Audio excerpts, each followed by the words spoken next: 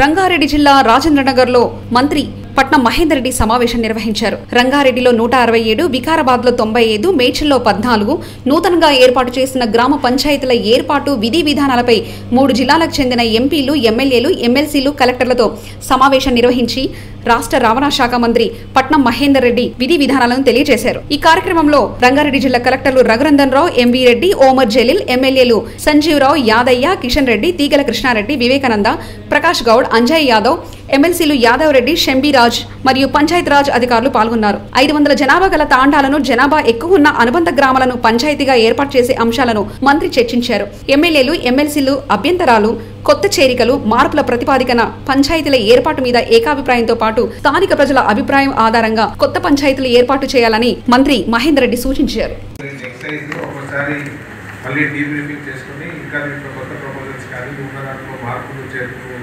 చేయడానికి నామ్స్ ప్రకారం ఏమన్నా అవకాశాలు రాసుకోవడం ఆలోచించింది.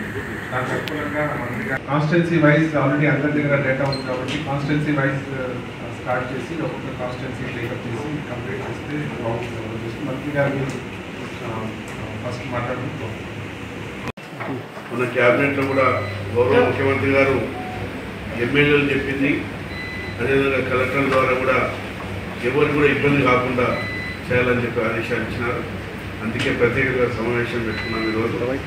మరి ఎవరు కూడా ఇబ్బంది కాకుండా కొత్త గ్రామ పంచాయతీ ఏదైతే చేస్తున్నారో ఆ మున్సిపాలిటీలో ఉన్నటువంటి దగ్గర ఉన్నటువంటి గ్రామ పంచాయతీలు అన్నీ కూడా ప్రజలకు ఇబ్బంది కాకుండా ఏదైతే ఎమ్మెల్యేలు సూచించినట్టుగా కలెక్టర్ చేయాలని చెప్పి ఆదేశాలు ఉన్నాయి. కాబట్టి దయచేసి మరి మీకు ఆ గ్రామ పంచాయతీ లిస్ట్ కూడా ఇస్తారు.